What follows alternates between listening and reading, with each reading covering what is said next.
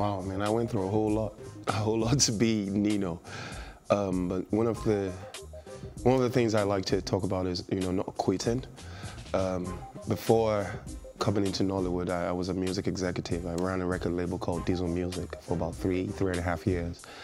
And doing that, I lost everything I had, and I had an option to either go back to America or be here in Nigeria and still trying to find what to do. And the fact that I didn't quit is the only reason I'm here today. Thank God for grace. If I had left at that time where I felt, there was no way to go, I wouldn't be sitting here today. But the fact that I kept on going, and I was never scared of starting all over, being a beginner.